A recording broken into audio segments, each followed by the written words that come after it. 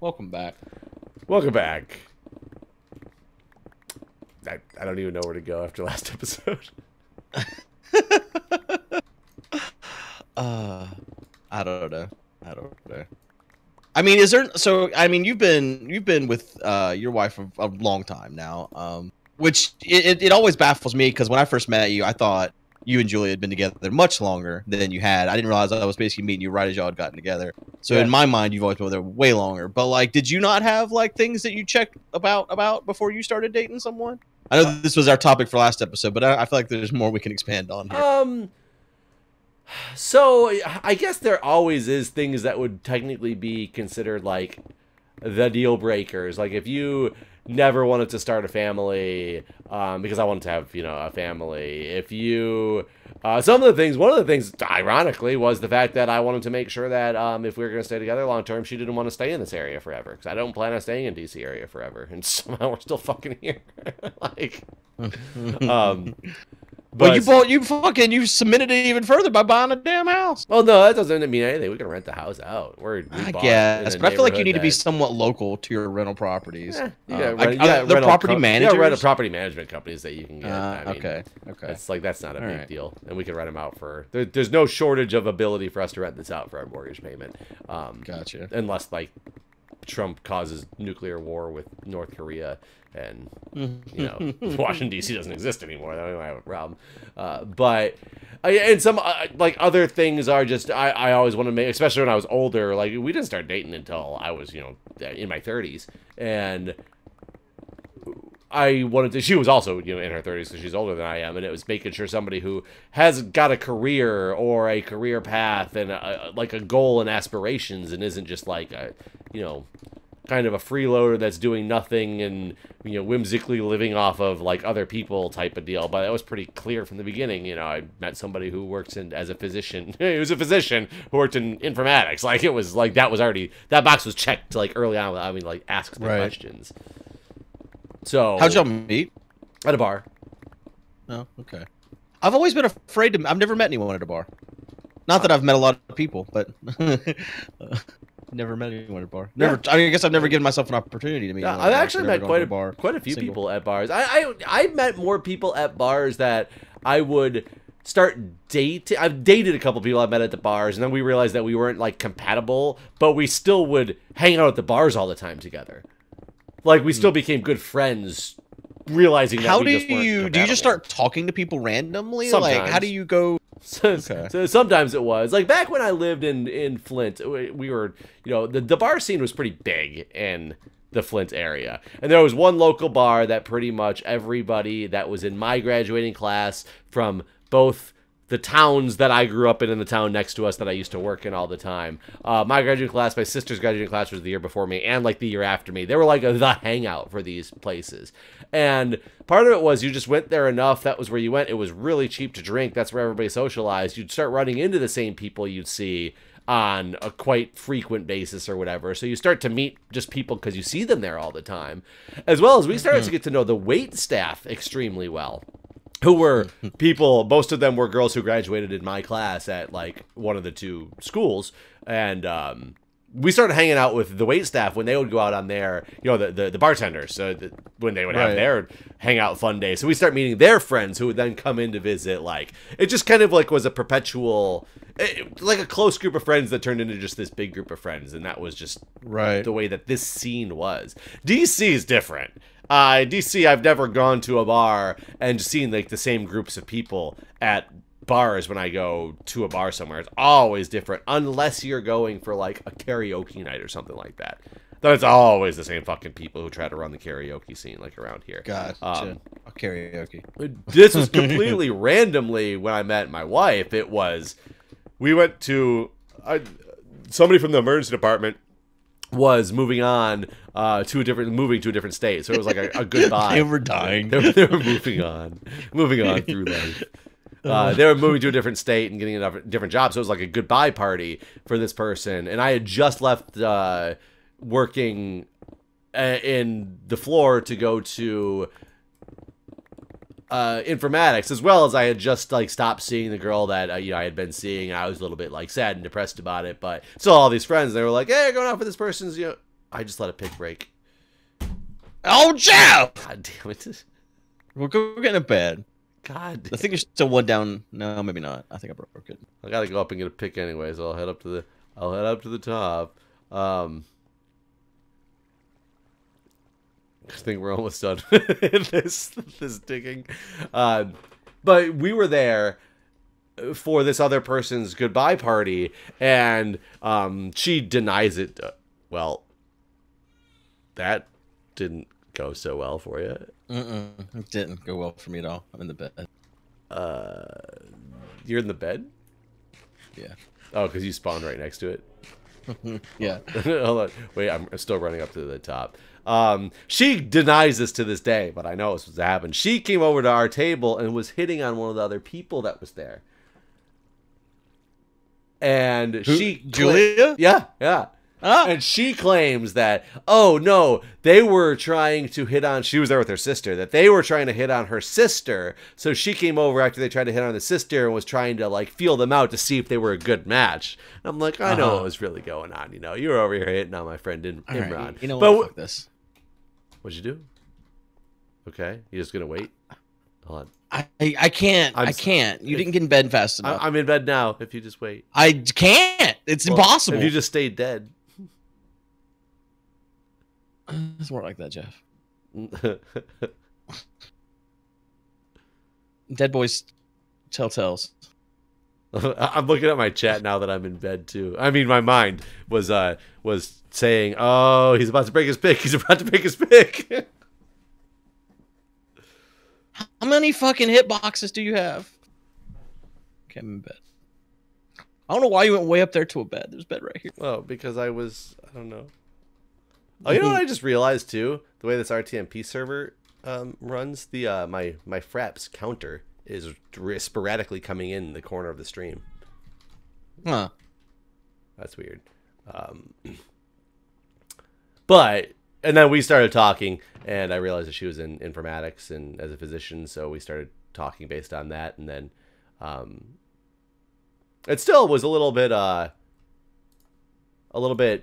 difficult to get her to go on the first day. Like, we exchanged numbers that night, and then I think I tried to call her a couple times, and she didn't ever return the phone calls. And then, like, a couple weeks later, she, like, texted me and was like, "Oh, sorry, I've been doing something else. Do you want to hang out?" And I've been doing someone else. Yeah, basically, like, I've been doing someone else. Well, so did I ever tell you about our first date?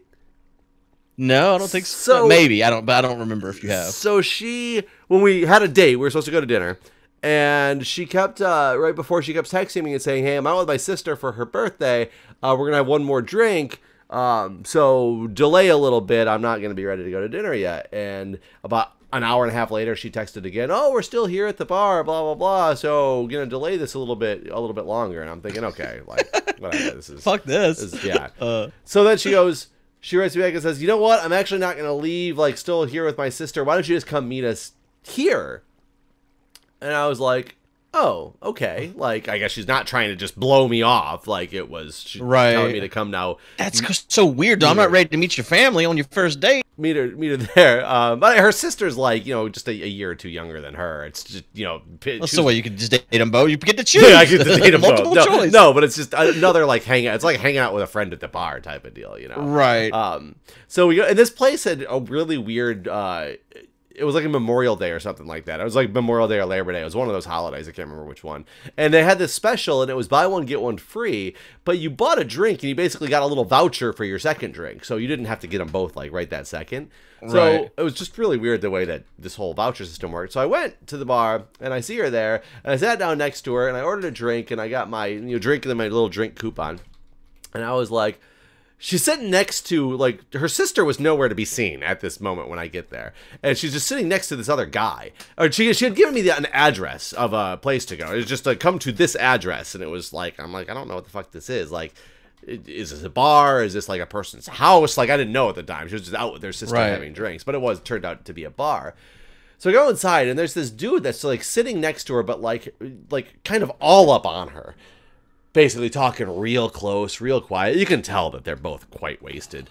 Wow. And I was just like, So I order a drink. Okay, I don't know who this guy is. I don't know anything about it. You know, she maybe just has like, you know, close friends that she's here with. Like, I don't know the situation. I'll just get a drink and start talking to her. So I started talking to her, and she's basically like almost ignoring me. And I was just like, okay, so she's like, oh yeah, thanks for coming. We're just hanging out. Sorry, you know, we have had too many drinks and didn't want to leave. And my sister was having fun, so still like wanted to hang out with her. I'm like, I don't know where your sister is anyway. But then she basically like just turned back and started. I don't know if you have a sister. Started talking to this other guy again, and I'm like, what the fuck is going on? So I'm getting ready to leave. I was getting like frustrated and just like, this is stupid. What am I doing here? Like, obviously this girl is. She's blowing me off on the date, and then when I even get there, like, she tells me to come, she's not even talking to me, so, like, yeah. This is stupid. I'm gonna drink my drink, but you know what? Fuck this. I'm gonna drink my drink, and I'm gonna drink my free drink, you know, because I've got my voucher for my free drink. It ain't going to waste. But there was these other guys that were at the bar that were, like, hanging out in a group that turns out her sister was talking to all these other guys. It was just this group of friends that were there. And I ended up running into and finding out it was her sister randomly because, I don't know why, because there was not that many people in the bar at the time. And these guys were really friendly, and they were just like, oh, hey, man, what's up? Oh, you came here to, you know, you're supposed to go on a date with her, and now you're here. And they're like, yeah, she's had a lot to drink today. Whatever, just come hang out with us for a little bit. And so I'm just bullshitting with these dudes and her sister. We're all having a good time and talking. Her sister goes back up to the bar and sits down with her again. So I'm just hanging out with these guys thinking, okay, this is whatever. Like, I guess I just got some drinking buddies now until I'm done. Yeah, date is over. Date is finished. And kind of the guy who was like hanging all over her when I walked in comes walking over, and he's talking to me, and he turns out to be a really cool guy as well, but he introduces himself to me. I was like, okay, now you're on a date with him. Well, this is like a little bit awkward. And so I end up getting my second drink, and I'm kind of getting ready to leave, but now she's come over and joined the circle as well, but we still haven't really talked much. And she's like, oh, hey, how's it going? We're talking a little bit, but not that much. I'm still like getting ready to go. And this guy he says something about, God, I can't remember exactly what he said. And this guy sitting next to me he's like, yeah, you're pretty cute. And I was like, oh, thank you. And I kind of started looking around for a minute, and the guy who was originally all over Julia was sitting there, and he starts laughing because he could see that my eyes didn't really realize what was going on. And he goes, you realize this is a gay bar, right? And I was like, oh, no, I didn't realize this was a gay bar. And he goes, oh, because he wasn't the one that said it was gay. He's the one I had said that I was, there, like, to go on a date with her or whatever. So he knew that I wasn't gay, but this other guy that was talking to me was gay and was interested and was hitting on me the whole time, and I had no idea because I didn't realize. She didn't tell me the name of this bar that I was going to. Not that I would have known it anyway, but apparently she didn't tell me the name of the bar because she thought I would not come meet her at a gay bar. So that's why she gave me an address as opposed to saying the name of the place. So then I realized that this guy that's hanging all over her is not because they're like hooking up, because he's clearly and obviously like making it apparent that he's gay, and he's there for like his boyfriend's coming to meet them in a couple minutes as well, like at this place. So it ends up being it was a really long, like, crazy, that's fantastic night. Well, and then like Julia and I ended up going out to dinner with some other friends of hers, ones that we still hang out with like today, like not these guys. I guess these guys that for some reason her sister knew a couple guys that wanted to go hang out at the gay bar, but by the time I got there, they were gone. But these other group of gay guys had like seen these two girls sitting at the bar and made friends with them. So they didn't really even know these people that were there until they were just there hanging out with them drinking, which is why they stayed and kept drinking, because they were just having a good time.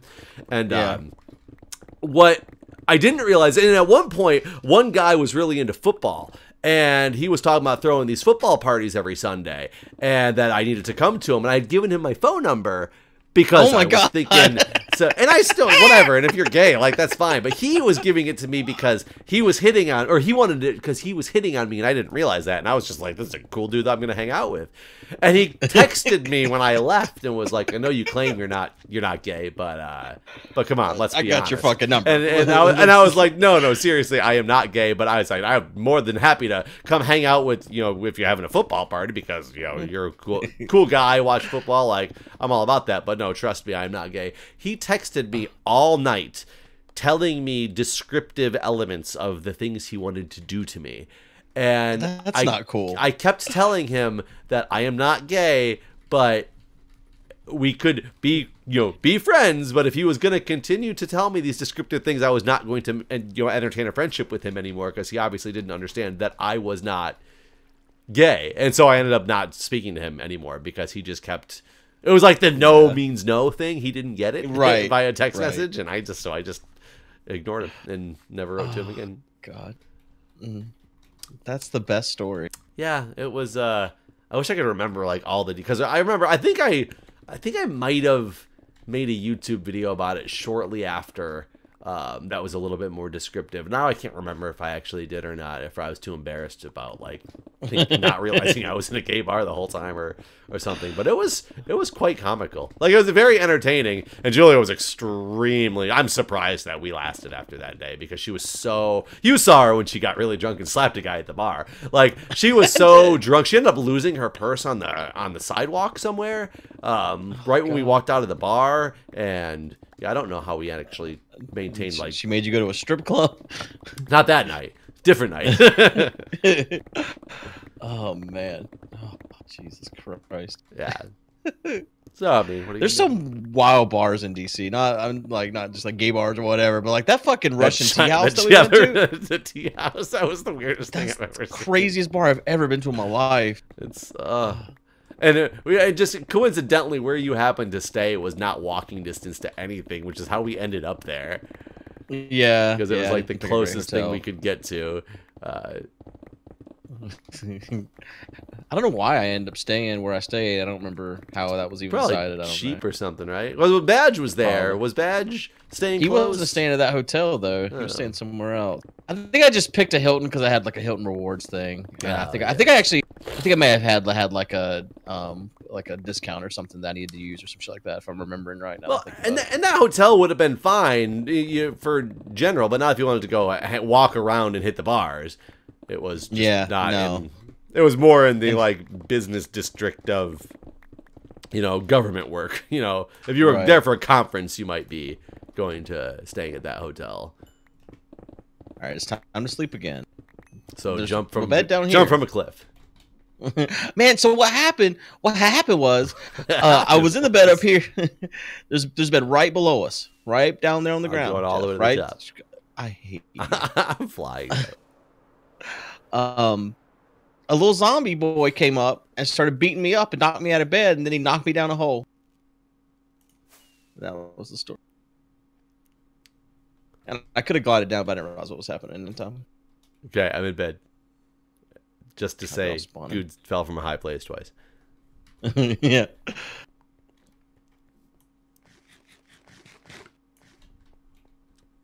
Thank you, everyone that subscribed. Thank you. I'm not ignoring you. I'm just recording, and so I love you all. I love you all. Guude's mind and his multiple personalities. It's so crazy how far you actually have to go before you even see the area we're digging at now when you're coming from the top. Yeah, we're getting there. Like, we are so close. It is crazy. Oh, you were saying that you had been given a suggestion for what we should do after this? No, I wasn't saying that. I was saying that Breon said he had plans for something we could do next. Breon said he had plans. Okay. Yeah, I don't know what his plans are, though. So I don't do they involve know what the that vanilla means. server? Yeah, something on here. The next project on here. But I don't know what it is. It something we'd know how to do? Probably not. Because I mean, keep in mind, we would be many blocks back had he not come in and made some contraption to help with the filling in of the ocean easier, right? I think all he ended up using was sand in the end, wasn't it? Oh, did he just do it manually? Yeah. Damn. Well, glad that he did that. Oh yeah, I am too. Because I mean, he ended up finding enough sponges around that once he made the like grid with the sand, he could just drop down and put sponges all the way down. So there was that, I guess.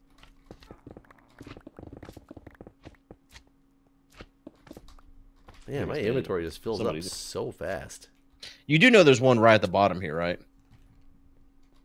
Like if you go to the corner and drop down and spam your Elytra so that you don't fall and die. I take it you're in it right now? Yeah.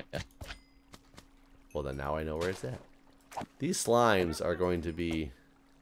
Once we plant, they won't. That's just got to plant. There we go. Yeah, I didn't know this was down here. I mean, did you not have that exciting of a first date story with your wife? Well, so with Crystal, we didn't.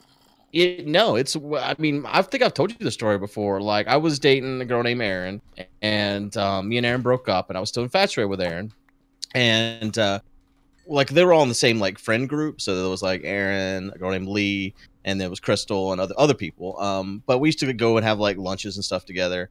So that's how I had known Crystal. I'd actually the very first person I met when I moved to Rock Hill. The first day riding the bus, I met her brother, but he never ever told me he had a sister. So he was actually the first friend I ever had at the school, but I never knew that for years later. So we would go on these like these lunch dates or whatever. The whole group of friends, and we were at one of these, and Crystal was sitting beside me. Like, she had a crush on me. Like, she was the one that was definitely into me. And I was still infatuated with trying to get back with Erin. But she said at the lunch, she's like, for $25, I'd give you a blowjob.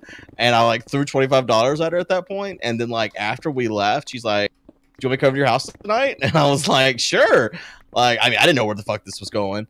And so I came and picked her up that night, and she came to my house. And like where we lived, I had like my own entrance to the house, like a little patio, and like a living room type area and like a bedroom. So like I had like my own into the house. So it wasn't even like, my mom knew anything that was going on in my room. So, we basically hooked up that night. Like, we both were virgins, and she was like, I don't want to be a virgin anymore. And I was like, I don't want to be a virgin anymore. And so we just had sex. And then like... So your relationship was based on prostitution? She gave me the money back. I didn't pay her for sex. So it was a refund? A charge, yeah, a chargeback? She gave... Yeah. And I mean, for the longest time, my whole way of trying to have sex was basically asking people if they wanted to have sex, and then it's a good start. When you just force it on somebody, that usually leads to other kinds of problems. But she was the first one that actually worked with. I guess she already had a crush on me, anyways. But beforehand, we discussed the whole dating, and I told her I didn't want a relationship. I was more interested in Erin than anyone else. Blah blah blah blah. Did you also tell her as a virgin that you didn't like squirters? I didn't know at that time. This wasn't on my checklist. This is a new checklist. So we did that, and I mean, as first times probably often go, it wasn't like the most gratifying sexual experience of your life. Like, didn't last super long or anything like that. And I took her home, and on the way home she asked me again if we could date, and I was like, we had the conversation ahead of time, like, no.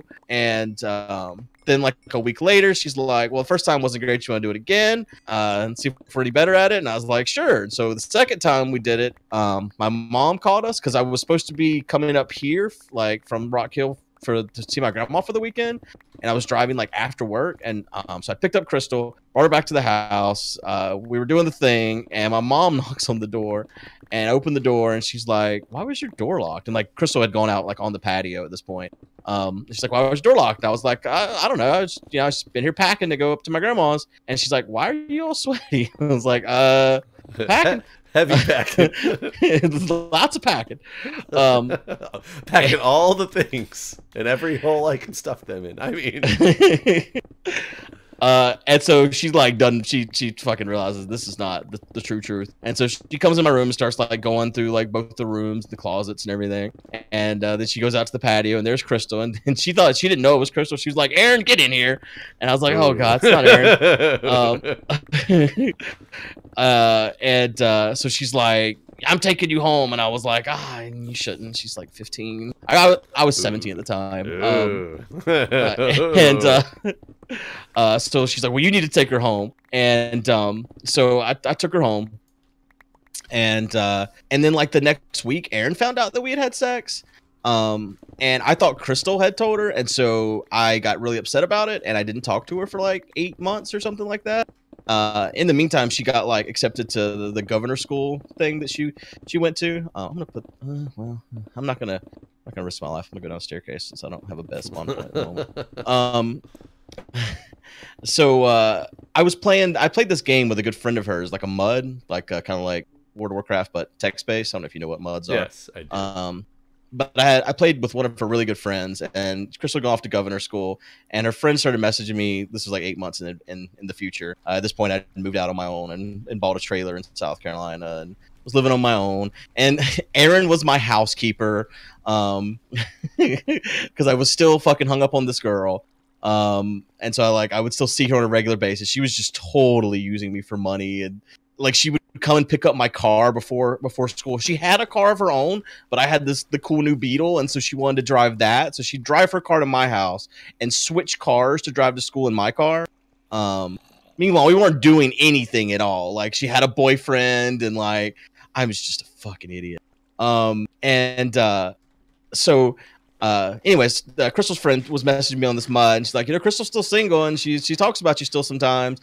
And I was like, you know what? You got her email, and so I just started emailing Crystal. And I was like, all that shit went bad the way it did, but yeah, I'd like for it to like not be like not to hate each other basically. And then so I went and picked her up from the governor school that weekend, and we decided like, you know what, let's try dating. It was Valentine's Day actually, so that's how Crystal and I got together. And is she the one who told Erin? No, so at that lunch thing, everyone saw the whole $25 thing and heard it and all this or whatever. So Lee, which was Erin's friend, Lee was like, Lee was a special character. She like her and her friend Ben claimed they were witches for example, just like one of the weird, like they were very strange people. So they heard it all happen, and like the next day at school, they tried to convince Crystal that she was walking different, and they were like, I bet you had sex, didn't you? You're walking different and all this stuff. And like, I guess the way Crystal reacted, Lee decided that, like, Crystal never admitted to it basically, but Lee decided that we had sex, and then so they just started talking about it to everyone, and that's how the rumor spread basically. Huh. That's strange and interesting that you guys still ended up getting together after. Yeah. The first time, the second time I brought her to my house. The first time I brought her to my house, I was working third shift at the time, and I was very tired. So I got off work, drove down to the governor school, which was like a 2-hour one-way trip. It was like a 4-hour round trip or whatever to go pick her up. And brought her back to my house, and I was just exhausted. And so like I was trying to like hang out with her, and I was like sitting on the couch, and like I just passed out. And I would wake up like every 2 hours, and she would just be sitting there staring at me. The TV wasn't on, nothing was happening. She's just staring at me.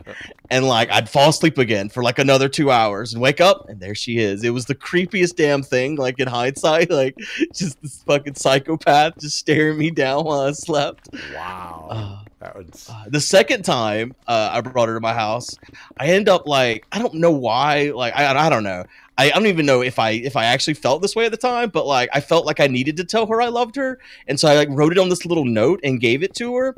And then she went into my bathroom in my bedroom and locked herself in there for 2 fucking hours afterwards. Why? I don't know. She was crying. I could hear her crying, and I was like, "What is going on? Like, what are you doing? Why are you in the bathroom?" And like, she wouldn't come out, and I was just like, I ended up just playing mud for a while. After a while, I was like, "Well, I guess she's gonna stay in there." And I don't know what's going on. So I need more details, man. Like, why don't it turn out to be? I'm in the bed. More detail about the crying? Yeah. I mean, eventually she came out and all was well, and we like hung out the rest of the night. And you've never asked her like, was she crying because she didn't love you and was using you, and like when I talked to her about it, but later she said she was just overwhelmed, like she felt overwhelmed. I mean, we're talking about 17-year-old girl, 16-year-old girl, or whatever. She's got a lot of hormones and things. That'd be an interesting reaction. Like, if that's my first time saying I love you to somebody and all they did was cry for 2 hours, I'd be like, well,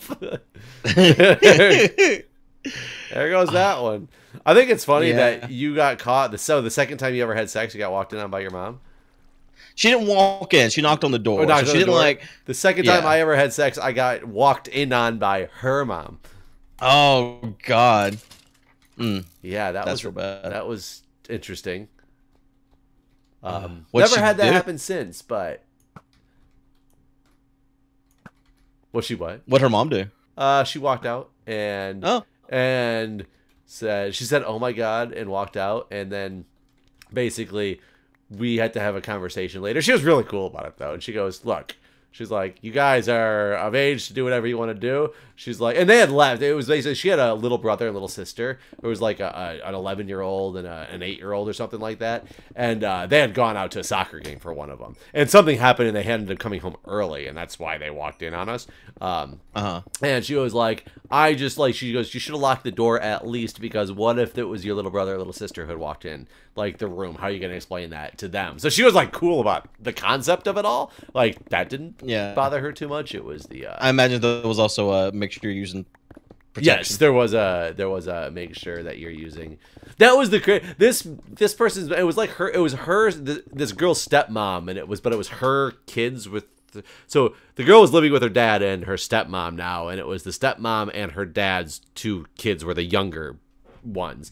And I remember watching a movie with them one night, and something came up in the movie about a condom, and the 8-year-old said, "Mom, what's a condom?" And I was like, oh my God, where is this conversation about to go? Because we're all like in this living room together, and she just like straight up goes, "Condom, prophylactic, goes over the head of the penis during sex."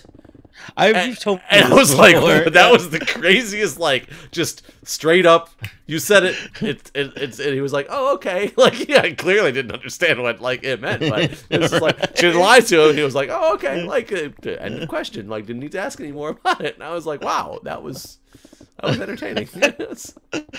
Oh, God, that's good.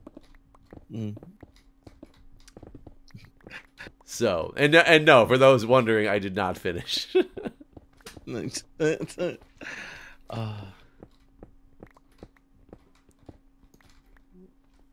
Yeah, everyone's like, "Oh, and you end up marrying this girl." I don't know how. I mean, like after it wasn't always like that. You know, well, that was like the first few dates or whatever. It was like look at my wife and I. I just told the story of how we, met at a gay bar. We didn't meet at a gay bar. I was invited to the gay bar for a girl to ignore me and ended up giving a gay guy my number, not knowing he was gay, like, while we were there, and we ended up married.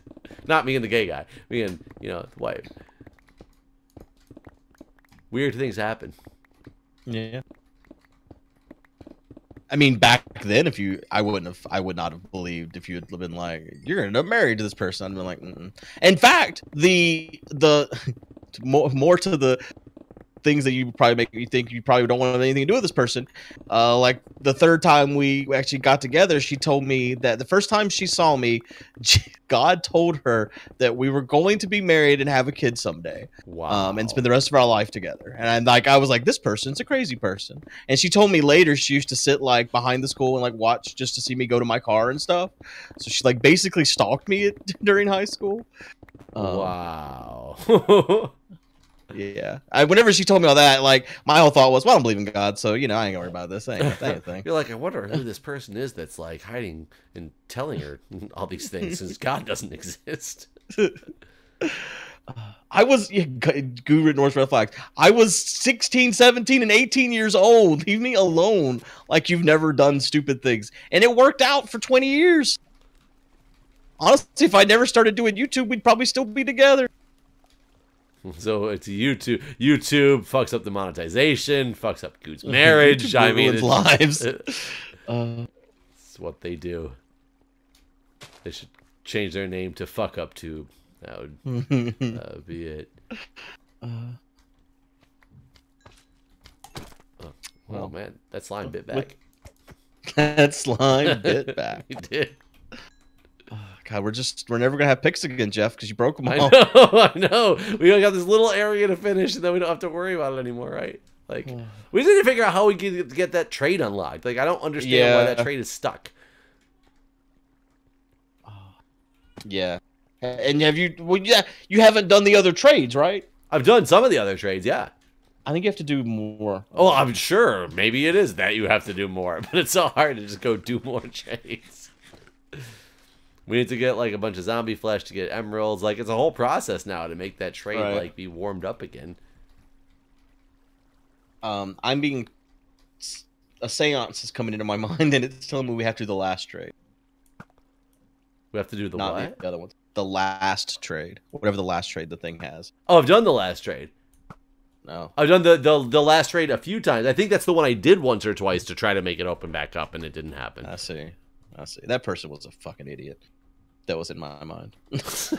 Yeah, just fucking idiot. Yeah. How dare you try to suggest something that may help us? Oh man.